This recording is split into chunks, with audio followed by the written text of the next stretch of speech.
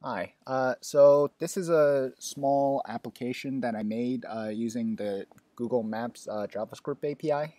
It's called Zombie Apocalypse, and it is, yeah, a small idea, like it just for fun.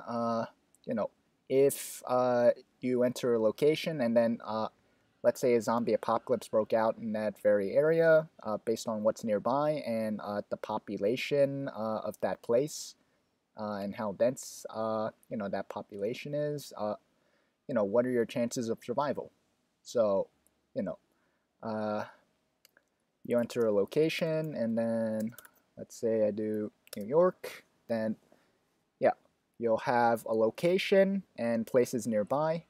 So you can toggle between these, and then you'll have information about that location, like basic resources nearby, and the latitude and longitude and stuff like that. And then you also have some survival stats. Like, yeah, here I didn't make it. Please don't eat my brain. And then, yeah, and then you'll have a small little summary of what happened.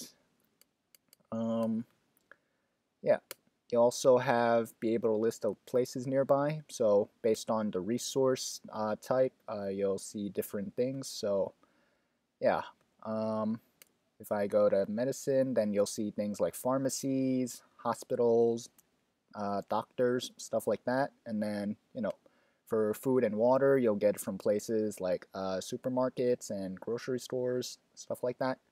You'll have tools from like hardware stores and such. Yeah, and they all contribute to either, this point system that I made up. And yeah, it's you know, it's a small idea, but yeah.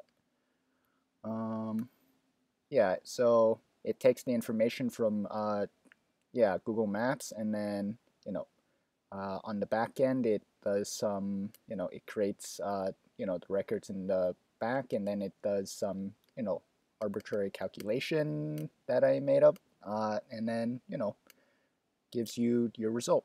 So yeah, and you can click around, have some fun with it. It's yeah, pretty basic. Like if I do San Francisco and I go here, and all right, so here are the resources nearby in San Francisco, and then if I go here, uh, yeah, like it has this population density, and then uh, hey, I survived the zombie outbreak. Lucky son of a gun. Yeah, so you know stuff like that.